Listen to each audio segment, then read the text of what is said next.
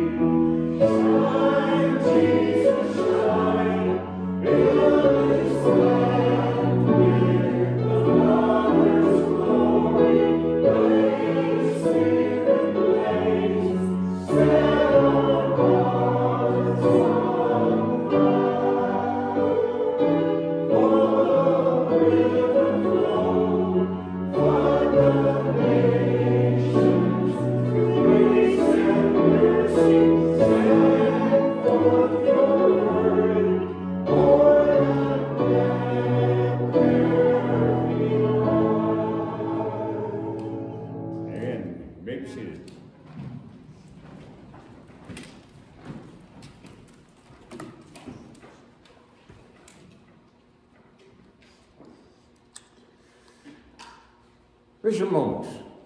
Well, connecting mission and Pentecost, not hard.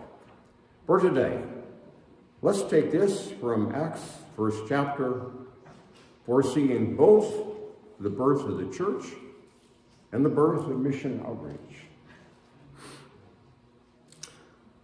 Acts 4, first chapter. On one occasion, while Jesus was eating with them, he gave them this command: do not leave Jerusalem, but wait for the gift my Father promised, which you have heard me speak about. For John baptized with water, but in a few days you will be baptized with the Holy Spirit. Then they gathered around him and asked him, Lord, are you at this time going to restore the kingdom to Israel?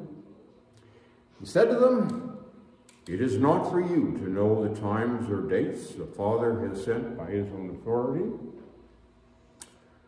but you will receive power when the Holy Spirit comes on you, and you will be my witnesses in Jerusalem and in all Judea and Samaria and to the ends of the earth.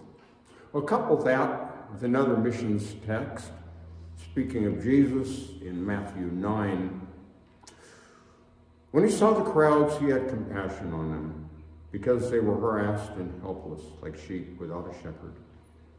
Then he said to his disciples, the harvest is plentiful, but the workers are few. Ask the Lord of the harvest, therefore, to send out workers into his harvest field. I might wonder, are the crowds we encounter today any less numerous or any less needy than those Jesus saw? This morning we turn our attention to a particular crowd of today, that of active duty military personnel, stationed, you can imagine, oftentimes out at the ends of the earth. A statistic that speaks strongly of spiritual need. The national suicide rate for active duty men aged 17 to 25 was roughly 80% higher than the suicide rate for civilian men in the same age bracket. That harvest, obviously, is both plentiful and needy. Among the harvest workers, those who seek to minister to them, military chaplains. And that's our focus for this morning. In our denomination, military chaplaincy has a long history. Notable among LB chaplains, General Gaylord Gunhus, deceased a few years ago now. At retirement, he was the Chief of Chaplains of the U.S. Army. Currently, we have 2 active chaplains.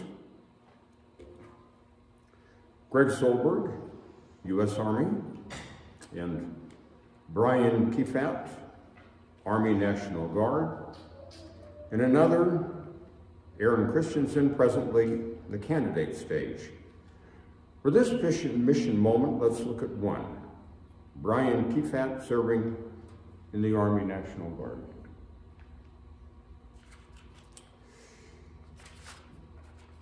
Brian says, as a Lutheran Brethren pastor serving as a military chaplain, my responsibilities are similar to those of your local pastor. I help strengthen the faith of the fellow believers in my unit, pray with people throughout the week, provide Bible studies, and share sermons on Sunday mornings. In addition to these traditional duties, I spend the majority of my time ministering to those in our ranks who are not believers. The atheist and the agnostic, the pagan, the witch, the New Ager, the conjurer.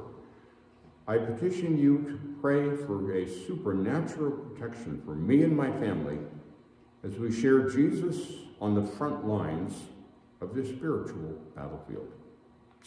Thank you. This is Brian. Let's pray. Lord, for Brian, Aaron, for Gregory, we ask that you'd equip and empower and encourage and protect, to make them faithful, effective witnesses among our armed services personnel. Thank you that you're calling laborers into that harvest field. Help us to remember to uphold them in prayer. Broadening our prayer focus now, let's pray as Jesus taught us. Our Father, who art in heaven, hallowed be thy name.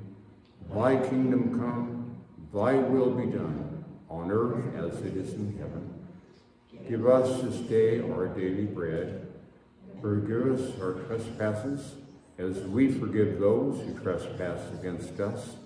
And lead us not into temptation, but deliver us from evil. For thine is the kingdom, and the power, and the glory, forever and ever. Amen. O Lord of the harvest, we do indeed pray that you will call and equip workers to carry your message. For those even now preparing to go, Ellie Burke, for service in Chad, the Fraser family destined for Japan, would you open the way for them, Lord, in every way.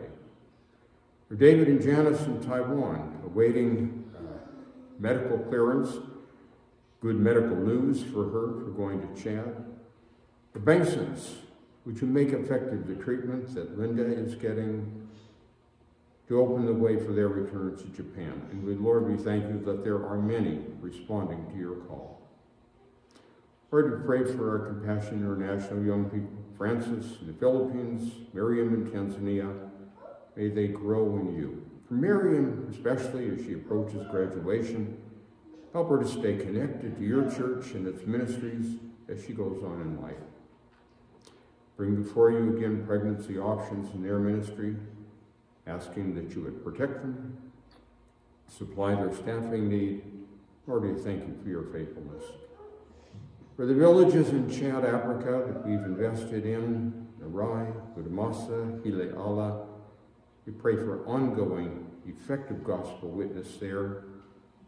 And Lord, we pray for political stability in Chad, for everyone's good and not least that the work of your kingdom won't be frustrated. And Lord, for ourselves, health concerns, plenty, difficulties that might discourage us, burdens that are hard to bear. Lord, help us to embrace your sufficiency as we cry to you. And now, Lord, open ears and hearts to your word as Dan brings it to the kids and to us all. In Jesus' name, amen.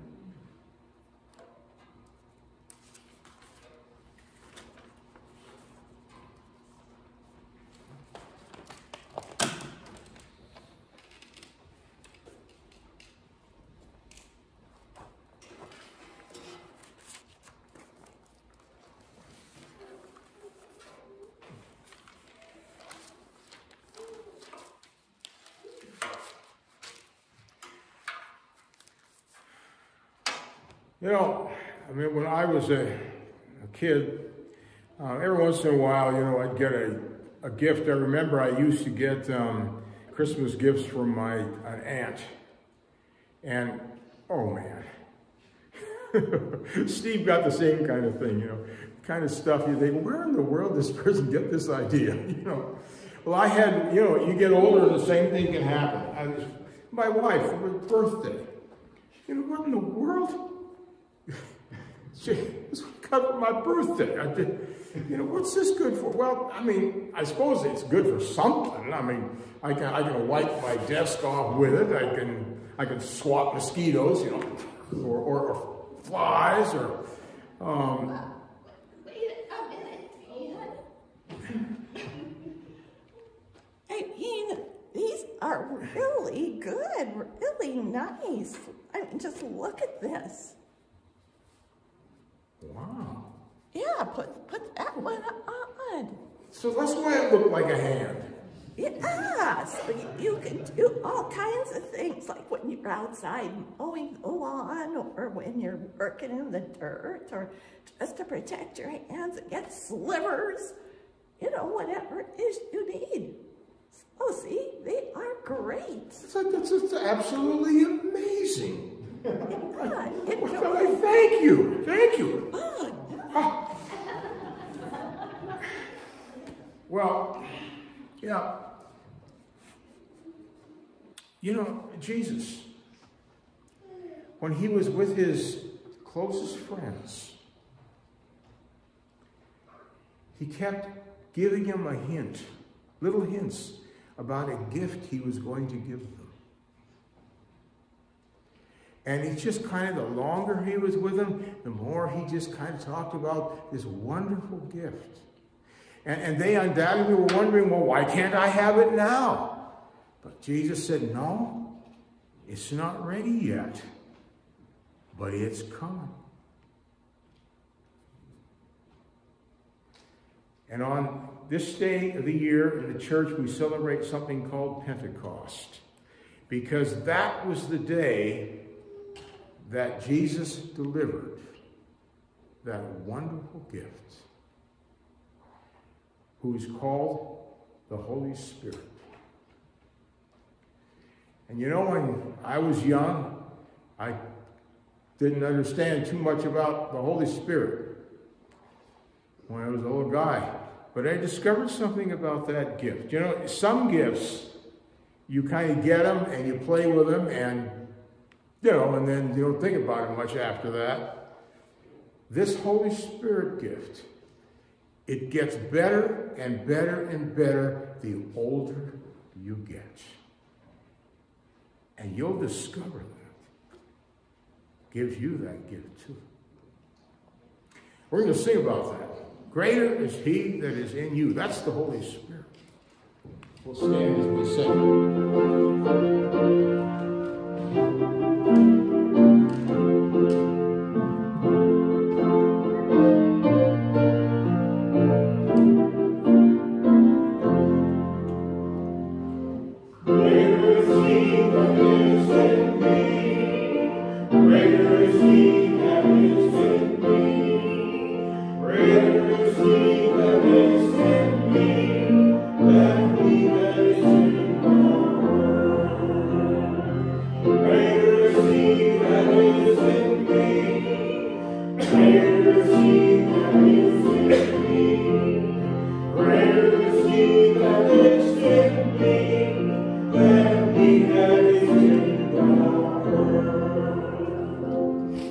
And you can take that to the bank and be seated.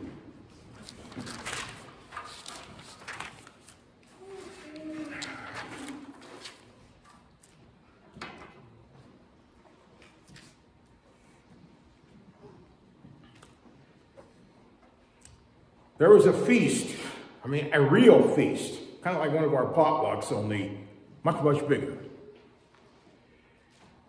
It lasted 8 days. The population of Jerusalem swelled to many times its size. Jewish people from all over the Mediterranean world They came by boat. They came by carts. They walked. And they descended on Jerusalem for this wonderful thing they called the Feast of Tabernacles. And one of the things that they did in this Feast of Tabernacles, they were remembering what happened when they were in the desert, with their forefathers were in the desert, and they completely run out of water, and they were thirsty. The priests at this great feast were remembering that. They would go down to the pool of Siloam, and I imagine they had probably one of these supports around your neck, and they would have these big jars of water for water. And they would go down there, a whole bunch of them, and they would fill these jars with water from the pool of Siloam. And then, with, innumerable, hundreds, thousands of people following them up the road up into the temple, they'd be singing the great psalms like we sing, praising God. And they would get up there, and then what the priests would do, they did something interesting. They poured the water out on the ground in the temple, or in the temple courts, and the water would flow down the streets in Jerusalem as crowds and crowds of people were coming up. It was a celebration of that time when in the desert, and they were so thirsty, God had created an enormous river to come out of some rocks. And one of the things they were doing in this remembrance of that feast is they were praying for rain. Because Israel is a rather arid land.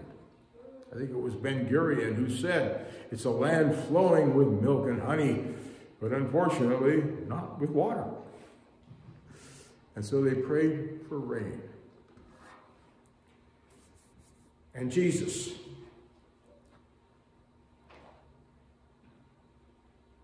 on the last day of the feast, the great day, stood up and cried out, "If anyone thirsts, let him come to me and drink.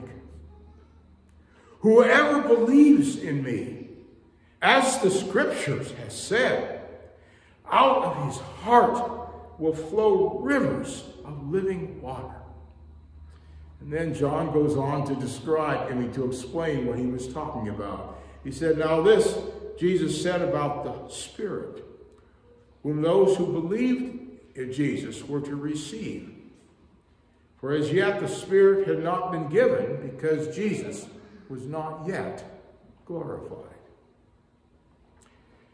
Well, sometime later, they celebrated Pentecost, the coming of the Spirit. Now, Jesus said, these people weren't a bunch of pagans.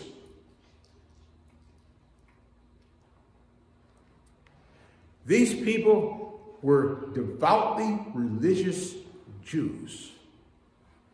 They were there because in their religion they were practicing their devotion to God. Why was Jesus saying this to them? If anyone is thirsty,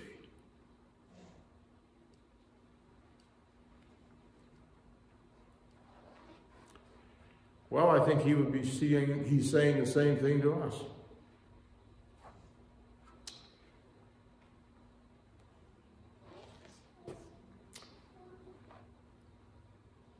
Many of us could probably talk about a time when, even as Christians, we really kind of suffered a lack of a sense of real assurance that, that we were in a right with God relationship. Sometimes we get troubled by the fact that in our humanity there were sinful people. We sometimes, we crave that sense to have God's love, to have his peace, to have his joy. Sometimes, and particularly as we get older, we want to have that hope. We want to be able to look forward to something that is beyond this world. Others, at times, a sense of a purposeful life. Or how about a confidence in prayer that God is answering our prayers? How about times when we wonder, is the service, the things that I am doing, is it really meaningful?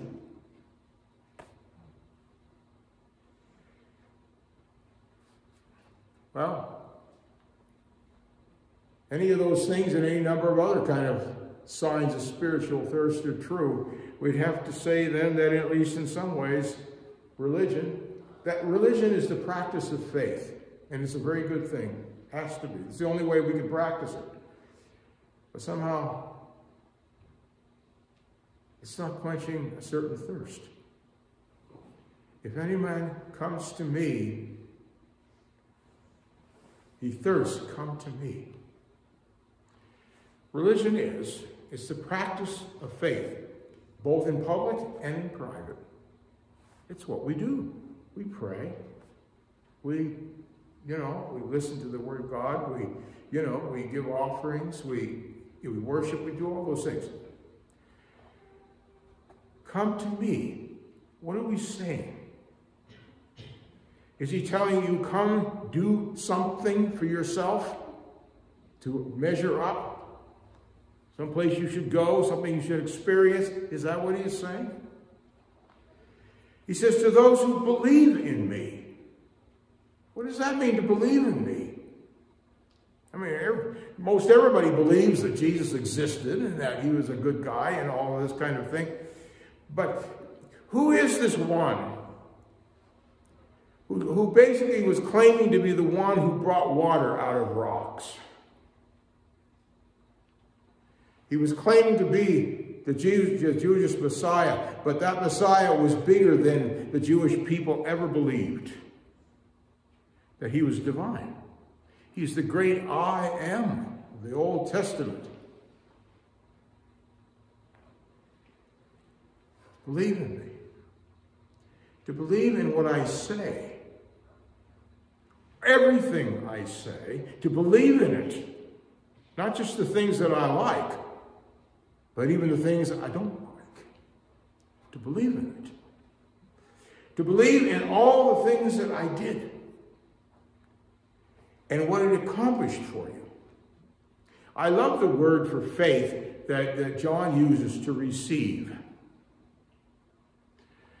There is the truth about Jesus. I receive it. He gives it. That's active. I receive it. That's active. I embrace it with my heart. He who believes in me. And of course, faith just grows from little children all the way up to old people like me. Faith will keep growing. Whatever place you are in life, wherever it is, you may not understand all these wonderful things, but Jesus said, you come to me. Believe in me. Rivers of living water will flow out of me into your inner being. I love the fact that he didn't say it would be a pool. You watch this pond out here.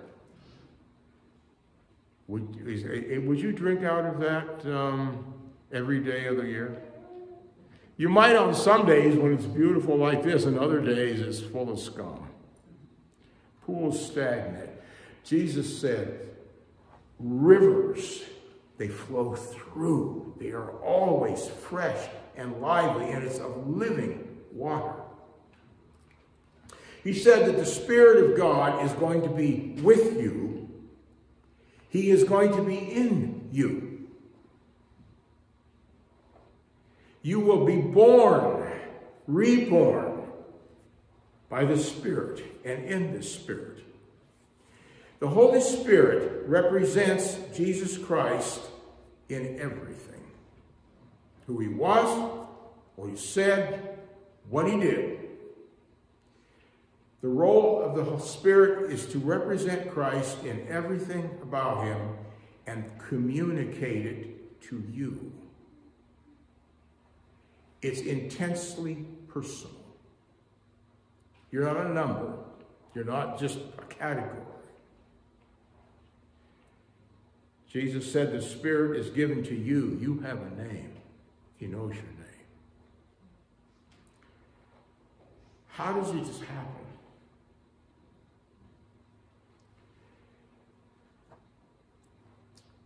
The Holy Spirit inhabits the Word of Christ. Paul said he's God. The scriptures are God-breathed, spirited. It's the Holy Spirit that writes that word on your heart. Through the Word of Christ, the Holy Spirit inhabits that word. Now, here's kind of the point I'm really making this in my message this morning. Through the Word of Christ that the Holy Spirit inhabits,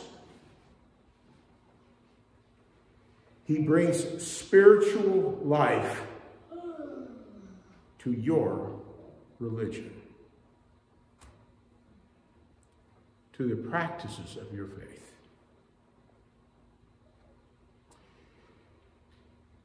In the proclamation of the Word of God, whether you're reading it or hearing it, or seeing it, the Holy Spirit is teaching you the truth. The Holy Spirit is guiding you in the truth so that when you are living and making all of your own personal life decisions in your own personal life, the Holy Spirit who inhabits the Word is guiding and teaching you in his Word. You can have the mind of Christ. In worship, we sang some glorious songs. I picked them. They were glorious songs. But I'll tell you why. Because in worship, remember the Holy Spirit, he inhabits the Word. The Word is expressed in those great hymns. And when I sing those songs, the Holy Spirit is singing them back to me. Holy, holy, holy. He is holy. Shine, Jesus, shine. He's singing them right back to me. That's worship with the Word of God. Well, how about the sacraments? We call the sacraments the means of grace. Why? Because the Holy Spirit inhabits the sacraments. In baptism, the Holy Spirit, Jesus says that he likes to say that he will recall to your mind what he has said to you. What does the scripture say about it? That I was baptized into Christ. That means who I am, everything that I am, everything that I have. I was baptized into Christ. And the Spirit is going to recall that to my mind every time we ever see it practiced. The Lord's Supper.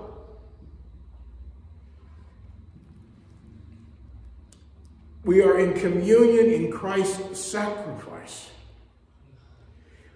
And I might come in fear. I might come in doubt. I might come in temptations. I might come with a sense of real guilt.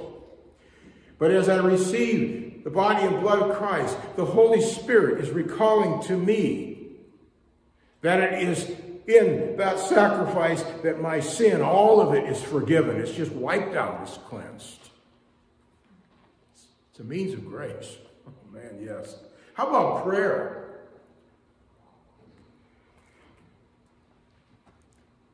Jesus tells us, ask and you'll receive. And we do a lot of asking.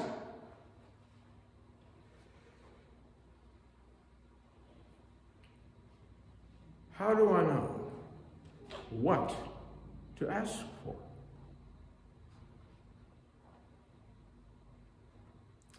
Well, Paul tells us in Romans 8, through the Word of God, the Holy Spirit who inhabits that Word, through the Word of God. God tells us what he wants us to ask.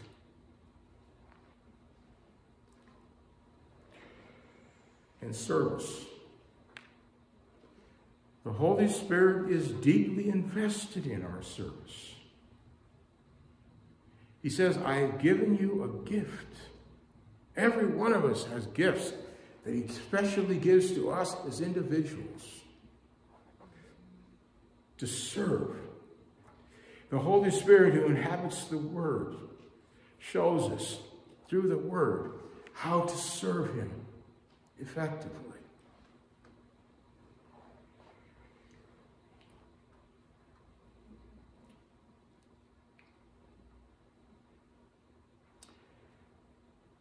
In the simple practice of our religion, in private, in public,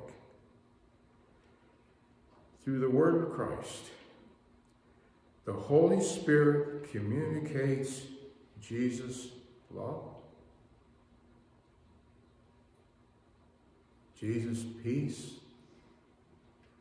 Jesus' joy. Through the Word, he communicates it to us. Well, as he said, he will take what is mine. Jesus said, talking about the Spirit, he will take what is mine, my love, my joy, my peace, and he will give it to you through his Word, inhabited by the Holy Spirit. Well, drink. How do we do that? The Holy Spirit is, he loves to give surprises. And you see on Pentecost was a good example. Little tongues of fire and speaking in languages you never knew. And throughout the New Testament, the book of Acts, you see how he surprises people. And I think all of us have experienced it at times. I sometimes, rarely I'd be standing on the top of a mountain. And it's just, I remember Philip Yancey says that one of the reasons he believes in God is because of classical music. I mean, the Holy Spirit has many things he can do, but there is one thing that he has promised. You can see, I can go climb the mountain the next year, and it's not there. I mean, the mountain's there, but I don't have that experience. I can never really, in searching out spiritual experiences, all these things that the Spirit might do, he might, or he probably doesn't. But there is one thing he has promised. I will always visit you through the Word of Christ, because I inhabit that Word. And I am here in order to communicate Jesus to you. What does it mean to drink?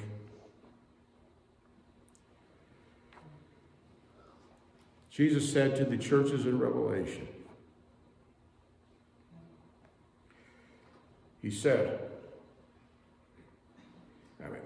in your religion, that was my adding to it, but it kind of meant practices there. In your religion practices, listen to what the Spirit is saying to you. Really listen. In your hymn singing, listening, Word of God, in our prayers, and our service, and the sacraments, listen to what the Spirit really listens. public or private. Pentecost is personal.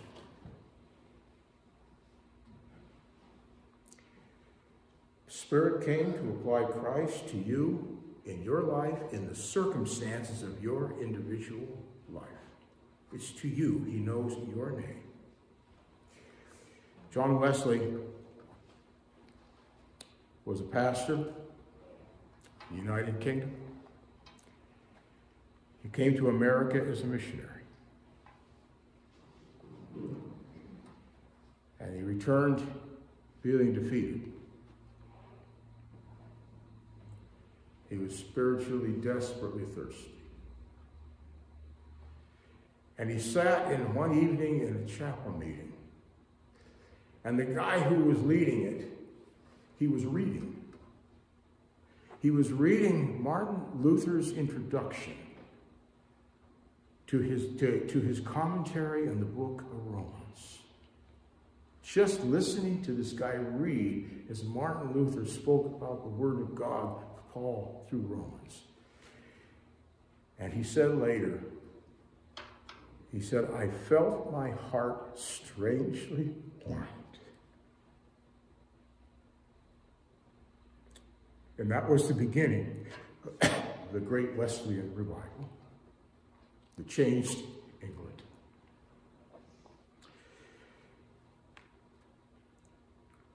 You see, God loves the world. Jesus died for the world. It is the Holy Spirit who has come to make it personal to you.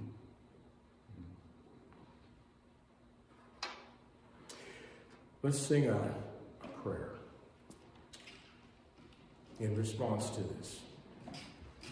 What did Jesus say? If anyone thirsts, let him come to me and drink. Breathe on me, breath of God.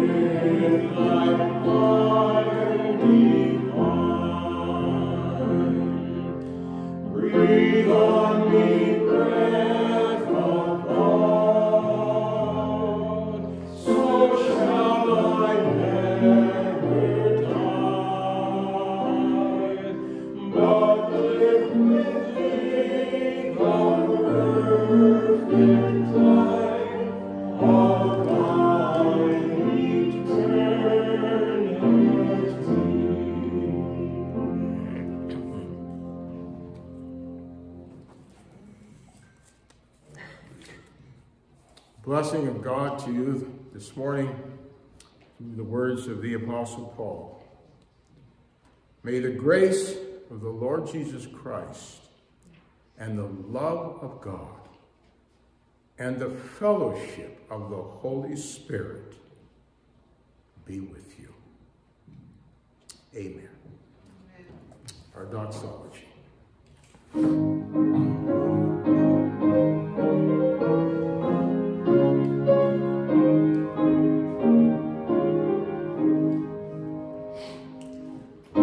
Holy